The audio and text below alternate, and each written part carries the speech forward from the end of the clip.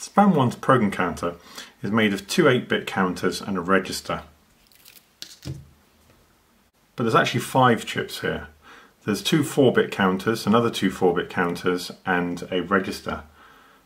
These two 4-bit counters make up the 8-bit PC low part of the program counter. And these two counters here make up the PC high, and this register here I'll talk about in a minute. So let's just zoom in on this so we can understand why this register here is necessary. So let's assume that we had these two 8-bit counters both connected to the bus, and to do a jump I load 8 bits into the program counter high and another 8 bits into the program counter low, and then this changes to the new 16-bit address. But there's a problem there, isn't there? Because as soon as I load this first register, this address changes and I'm off in some fairly arbitrary bit of memory. The program falls over. So that's never going to work. So what I decided to do was add this register here in front of the high byte of the program counter. Now the way I achieve a jump is I first load 8 bits into this register here as a staging register. When I want to execute the jump, I load the 8 bits that are needed for the program counter low register and simultaneously bump the value from the staging register into program counter high. So by doing that, a 16-bit value arrives atomically in this pair of registers here, and so this value here changes in the deterministic and the correct manner. The schematic shows 4 74HCT163 registers organized in a chained manner. So as the low counter ticks over, it causes the next counter to tick and so forth up through the 4 counters, and that gives me a full 16-bit range. Here's the register that I was talking about a moment ago. You can see that the low byte of the program counter is directly connected to the ALU result bus, the output of the ALU, but the input lines to the high byte of the program counter, they come via this register, and the register is connected out onto the ALU result bus. Now that's 5 chips. There's a 6th one here. I forgot about that, and there's not enough space on my board now for that, so I may actually do that bit of functionality there with a bit of diode logic. So I'll come back to that sometime in future, I think. This piece is actually only necessary if I want to do local jumps, so a jump in the current page, so a jump where I'm not going to be changing the high byte of the program counter, only the low byte. So a jump within whatever current page the program counter is pointing at. That's not absolutely necessary. The control lines I've got going in, we've got a clock. Now all of these chips are synchronous. Even the master reset on these chips here is a synchronous reset. And that's a good thing. It makes for predictable behavior and no glitchy weirdness. So if I want to achieve a reset, knock all these counters back to 0, then I hold the master reset low and put a positive edge on the clock here. If I want to load the high byte into the staging register off the ALU result bus, then I hold this PC high TMP in line low, and again put a positive edge on the clock line. And likewise, to load into the low register, then I'll hold the necessary lines low and put a positive edge on that line there. Now the names of the pins on these devices here I've taken from one particular datasheet. When I looked at the datasheets, they all seem to have different names for these pins, which is a bit confusing. Let's just take a quick look at that.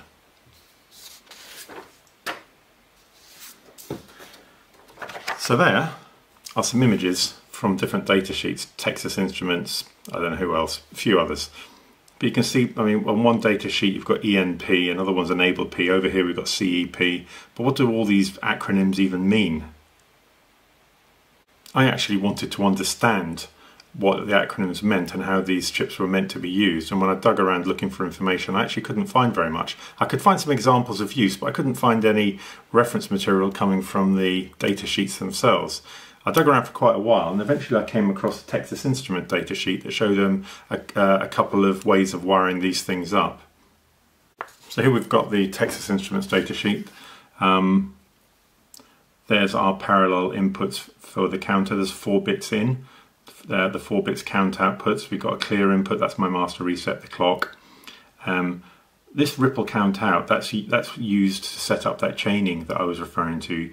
You pass that into the enable trickle input of the next chip in the chain. Load input, when that's held low, it takes the value off the 4 input bits and puts them into the internal register so that the next count that occurs will start from whatever was just loaded. If we look into the back of the data sheet, you can see those diagrams that I was referring to. You've got these 2 applications, and they're subtly different. One's talking about ripple carry mode and the other one's talking about carry look ahead. Sadly, there isn't a great deal of an explanation about why you'd prefer one over the other. There are some timing equations here, but usually when you see things like timing equations and multiple options, there's some kind of compromise. No information is given. So I wasn't able to find any particular information about which one was better and what the trade-offs were, so I went for this one here because it looked simpler to me. And that's the one that I've set up in my Verilog simulation, and that's the one that I've just built on the breadboard. Now, the counter I've used, 74163, it's a 4-bit counter. After I'd built this, I came across this device here, 74869, which is essentially the same device, except that it's 8 bits. So if I'd used this, I'd have had a bit less wiring. It is an ALS chip and not an HCT chip, but I don't think that would have made a great deal of difference to me, to be honest. Let's take a quick look back at the actual breadboard and see it in action. It's always nice to see some blinking lights. Okay, so here we are again. Let's just turn on the program counter. Right, so it looks like the 2 counters here, these 2 8-bit counters, have picked up some random values. Now that can happen when you turn on your CPU, but we have a solution for that. It's called the master reset. We pull that low, and then we clock the program counter. There we are. Both these counters have been reset to 0. So let's bring that master reset high again. Now the next thing to demonstrate is a jump. Now if you recall, the way a jump works is we first load the high order byte into the staging register. That's the first instruction. And then a second instruction loads the low order byte from the bus, but simultaneously pulls that value across from the staging register into the high order byte of the program counter. So the first thing to do is to load something into the staging register. I've set up the inputs of this staging register as 4 bits high and 4 bits low.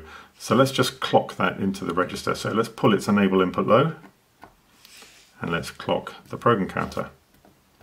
Right. So you might have noticed the program counter counted on there whilst this was being loaded. That's exactly what we want to happen. It's moving on to the next instruction, but of course this is noisy, so we see more than one count. But right now we hope that in this register here we've got 11110000. And we want that to end up in the high order byte of the program counter, and we want what's on the bus to end up on the low order byte of the program counter. So let's execute that jump. Let's bring the that high again, and now let's bring this one low. This is the parallel enable input which causes the jump to occur. Let's clock it. Excellent. So there we can see we've got high, high, high, high, low, low, low, low, which is what we set up here on the staging register, and we've got alternating ones and noughts, which is what we've got on the bus. Now, while setting this up a few minutes ago, I noticed some erratic behavior. I noticed that sometimes this count function doesn't work. Right now, all of the control lines are high, so we're not enabling a load, we're not enabling a jump, and we're not doing a master reset. So in that situation, when I toggle the clock, it should count. Let's just see what it does. Now, I hope you can see that. It's not counting. And this seems a bit erratic. So I know there's something wrong with the circuit, but I've simulated this using Verilog, and so I'm pretty confident that I have a solution in Verilog, but there's something wrong with my implementation here in hardware. Now I was looking very carefully, I looked through all the wires, and I noticed that this enable pin here is connected to all the other chips. That's the parallel enable input on the 74HCT163. Now that isn't connected to anything other than those other chips, so that input is floating. Now I'm pretty sure it's either a 1 or a 0 that's meant to be hard-coded to, but which of those two? Now I could look at the schematic, but the schematic is just documentation. I've got this simulation in Verilog, and to be honest, I trust that. It runs, it works. So let's just take a look at that and see what the Verilog simulation says that input ought to be set to. Right, so here's the program counter model. Let me just open it up. Right, if we scroll down, we can see how the 474163s are wired up. And what I can see is that this parallel enable for count is set to 1, and it's set to 1 on all of the chips. So that's the wire that's bridged across all the chips, and I need to connect it to logic 1. Brilliant, fantastic.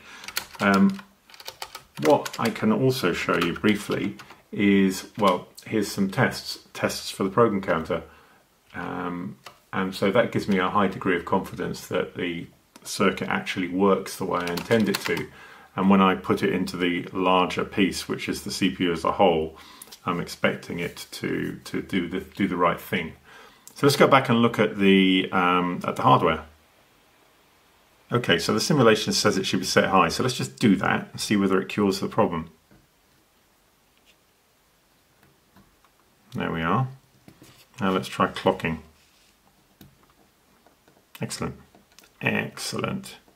It's working. Brilliant. So that Verilog simulation is absolutely invaluable. I'm making this CPU up as I go along. And I honestly think that if I didn't have the simulation, I wouldn't have a hope of getting this right. Now, of course, all of that depends on whether or not the models I've got set up for these chips in Verilog are actually functionally accurate. But the approach I've taken to those is to write a whole bunch of automated tests. So I'm reasonably confident. Sure, there can be bugs, but fingers crossed there won't be too many of them. And I've also taken the time to try and get the delays in the chips, in the models, reasonably accurate. And what that's highlighted has been, the odd glitch, which is exactly what I wanted to find out. And then I've got the choice of whether I should squash the glitch entirely or whether there's a problem with the design of the circuit that makes it sensitive to that glitch. So it's been absolutely, worth its weight in gold to me. And thanks to Warren Toomey for recommending that I do that. So anyone out there who's thinking of designing their own CPU, get yourself a simulator. So clearly there's a wire I have to add here, which I'll put in later, but otherwise I'm pretty confident that this program counter is going to do the job for me. And the one thing I haven't demonstrated yet is hooking the program counter up to a clock. Let's just do that. Just off to the side here, I've got an oscillator.